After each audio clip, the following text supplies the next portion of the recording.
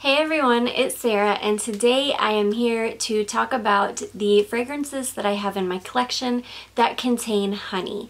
So some of these have a very prominent honey note. You can really smell it in the bottle, on the skin. Some of these, they contain honey, but the honey is just kind of mixed so well within everything that you can't really detect like a strong honey fragrance. So I think there's a little bit of something for everybody in here. So if you're not a huge fan of honey, some of these fragrances I think would still be okay because you wouldn't really smell the honey. And then some of them have a very prominent honey note that if you don't enjoy that, you might want to stay away from. I will definitely tell you as we're going through them which ones are which. So the first ones that I want to start with are I've got a few fragrances from Sucreabielle that actually contain a lot of honey in them. And the first one that I want to talk about is called It's a Trap. So I just have these little drams. These, I love Sucreabielle. If you guys have not checked out this indie house, you definitely need to. They make some of the most stunning fragrances. Oh gosh, they just smell like heaven. I mean, for real. So this is a freshly baked vanilla cupcake topped with buttercream and marzipan sprinkled with burnt sugar and a small drizzle of honey. And a small drizzle of honey and a faint hint of wormwood. So you can definitely smell the honey in here, but it's not like super overpowering. It's present though, so if you're not into honey, like, you might want to stay away from this one, but if you like honey, you can definitely smell the honey in this one. Oh, it's so beautiful. I love that. I love all my, I haven't met a Sucreabielle fragrance yet that I did not like. Okay, the next one I have to talk about is called Bounty, and this is blueberry, lemon, Tahitian vanilla, and honey. This is stunning. The two main notes in this are blueberry and honey. It's like, to me, it's like a freshly baked blueberry muffin drizzled with honey. Oh gosh, it's so beautiful. So that is Bounty. And then the third one that I have is my absolute favorite, and this one is called Libertine. And now It's a Trap and Bounty, I believe, are discontinued fragrances. I just want to tell you that right now. Sometimes they still have them available, and I think they may still have those available on their website. I'm not sure. They have a section of their discontinued fragrances that I think they're kind of like trying to work through. Those might be available, they might not. If not, Libertine is definitely available. I think this is one of their kind of like core fragrances. So Libertine is spiced vanilla, amber, honeycomb, black jasmine, and Palo Santo. This is so beautiful. This, you can definitely smell the honey as well, but it's really well blended with all the other notes, so it doesn't like stick out like a sore thumb or anything. It's just really beautiful. That is my favorite for sure of those three. So those are those three. Okay, the next one I have to talk about is called Eves-Parfum, and this is from Layered. So this is gorgeous. This has a very strong honey note in it. This is a floral honey though, and this is beautiful. So Eves-Parfum is inspired by Nectarine Blossom and Honey from Jo Malone, and this is nectarine, peach, green notes, black locust, black currant, petitgrain, plum, vetiver, and honey. And it's stunning. It's a fresh honey. This is like a light and fresh honey. And I will tell you, I am saving the ultimate honey fragrance, the best honey fragrance I've ever smelled in my entire life, for the very end. So definitely stick through the whole video so you can see what my like holy grail honey fragrance is. Okay, the next one I have to talk about is Velvet Teddy by MAC. So this is one of the decants that my friend sent over, and this is beautiful. This one is supposed to be a dupe for Tom Ford's Tobacco Vanille, which is funny because all I smelled when I first smelled this The only thing I can smell is honey, but after I sprayed it on my skin, that tobacco really, really comes out. Do I think it's a dupe? No, but I think it's a close enough cousin to it that you can definitely get the same experience from Velvet Teddy that you do Tobacco Vanille. So, this is gorgeous. It's got a very strong honey note in it though. This is wild honey and creamy musk. That's what it says. I know there are other notes in this though because there's definitely a strong tobacco presence in here, but this is like tobacco and honey. It's really, really beautiful. Okay. The next one I have to talk about is Estee Lauder Sensuous Nude. So this is beautiful. This is one of those fragrances that the honey is so well blended in you don't really detect the honey like as a single note. This is beautiful. This is one where the honey just adds like a creaminess to the fragrance. So Sensuous is lily, magnolia, jasmine, molten wood and amber, sandalwood, black pepper, mandarin pulp, and honey. And it's gorgeous. I love it so much. The next one I have to talk about is L'instant by Guerlain. This one, like Sensuous, is it's more of the honey is lending like a creaminess to it rather than it being a very prominent note. However, I do smell the honey in this more than I do in Sensuous. I definitely can detect it. So L'instant is mandarin, bergamot, magnolia, ylang ylang, sambac jasmine, vanilla, benzoin, musk, and honey. And it's beautiful. This is a really beautiful, creamy, classy, just warm fragrance. And Sensuous is like a perfect name for that fragrance, but it could also be used for this fragrance. They're kind of similar in the same type of family. Okay, the next one that I have to talk about is an Alexandria fragrance, and this is Fade to Black. So, Fade to Black is a dupe or a clone for Kilian Back to Black. So, this is another very strong tobacco and honey fragrance.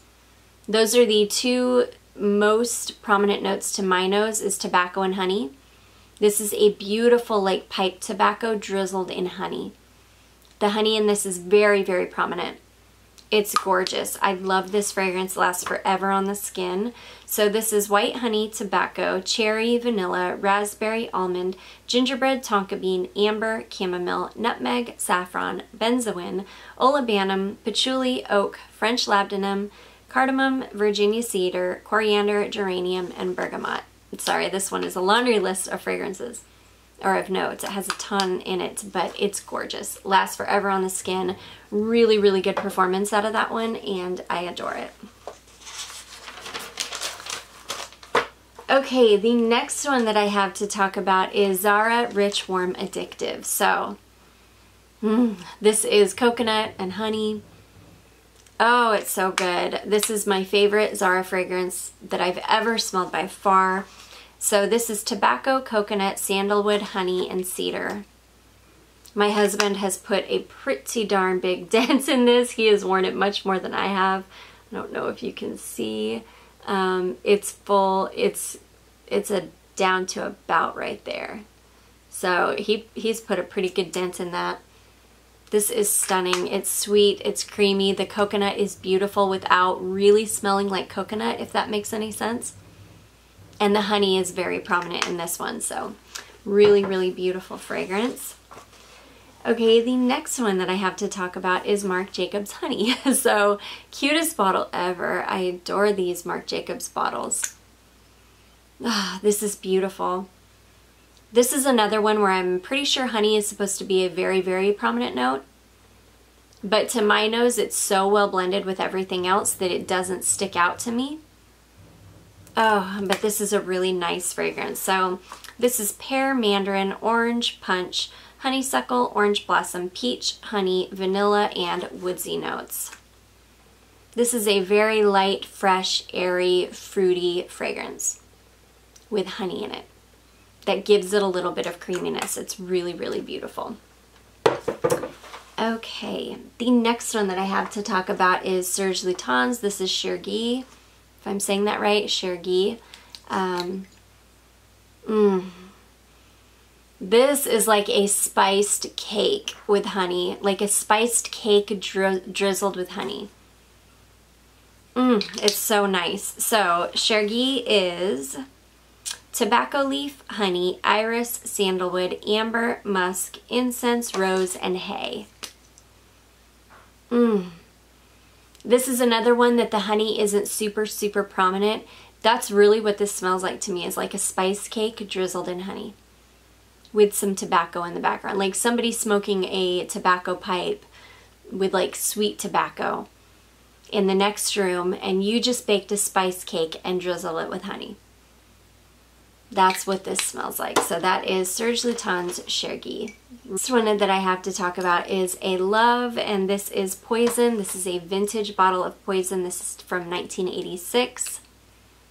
This is stunning. This is another one that it's like I can smell the honey, but there's so many other things going on in here that it's not a super prominent note, but I definitely can detect it. Oh, it's so good. So Poison is coriander, plum, wild berries, anise, tuberose, Brazilian rosewood, carnation, jasmine, African orange flower, opoponax, cinnamon, incense, rose, honey, vetiver, musk, sandalwood, Virginia cedar, amber, vanilla, and heliotrope. Stunning. Poison is a masterpiece. Okay. And then last but not least, this is my absolute holy grail honey fragrance that I've never smelled a better honey fragrance than this one. If you are looking for a true, you want to smell like honey and the honeycomb and everything that like embodies honey, that would be Zoologist Bee. Now, I do not have a full bottle of this yet. I will be purchasing a full bottle of this at some point.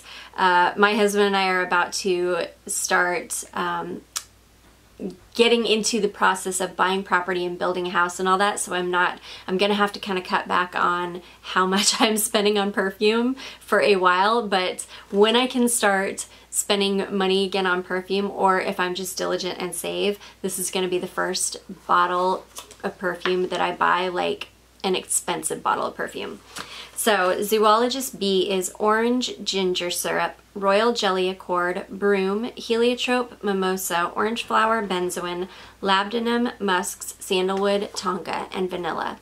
And this is, you want to talk about a masterpiece. This is an absolute masterpiece. I can smell that like royal jelly accord in this. Oh my gosh, it's just the best honey fragrance I've ever smelled in my life. And bee is like the perfect name for it, because that's what it reminds you of, is just like everything that embodies a bee. It's like you can smell the bee itself, like the fuzzy fur of the bee, the honeycomb, the pollen that it's getting into and carrying it back to its hive, the honeycomb, just everything about a bee. Like you can imagine it in your, in your mind. It's such an amazing experience, that perfume is. I mean, it's just stunning. I've smelled quite a few of the Zoologist perfumes and I love them. Don't get me wrong. They're very, very unique, beautiful perfumes. That is my favorite one that I've ever smelled, hands down. It's just such an experience. I highly recommend, if you guys are into honey or anything like that, I highly recommend going to Lucky Scent and getting a little sample of it just to experience it, because it's just so amazing. So, anyways guys, those are all of the honey perfumes that I have in my collection. I'm going to show you what's on my eyes and lips really quickly. I will also share my fragrance of the day, or my scent of the day. So on my eyes is the Kaleidos Futurism Sci-Fi Palette. This is a stunning, stunning palette. That is what she looks like. The shimmers in this palette, not shimmers, I keep wanting to call them shimmers, they're not, they're foiled shades, are stunning. They're absolutely like melted, like molten metal. They're beautiful. I love that palette. What is on my lips is two discontinued products, unfortunately. This is why I really don't do beauty videos anymore, because I use discontinued products all the time. They're some of my favorites, and yeah, so anyways, this is Fiona Styles. This is a brand that you used to be able to get at Ulta, but you can't get it anymore. It's a lip liner called New Amsterdam. It's just basically a nude lip liner. And then I went in with the French Press lip gloss from Bite Beauty, and this is in the shade Vanilla Latte, which is just kind of like a creamy nude color. So anyways, and then my scent of the day is Clinique Wrappings, and if you saw my last video, you will see that I was talking about how cold it is outside. It's going to get down to like 21 degrees tonight, so this is one of those fragrances that I just love in the really, really cold weather. I don't know why, it makes me feel cozy, even though it's kind of like a brighter, more green, almost like cold fragrance. It does something on my skin where it just warms up and just gets kind of spicy and beautiful, and I just love it. That is Clinique Wrappings. So anyways, guys, I hope you enjoyed this video. I hope you found it helpful. If you did, don't forget to give it a big thumbs up. Don't forget to subscribe before you leave, and I will see you in my next one. Bye!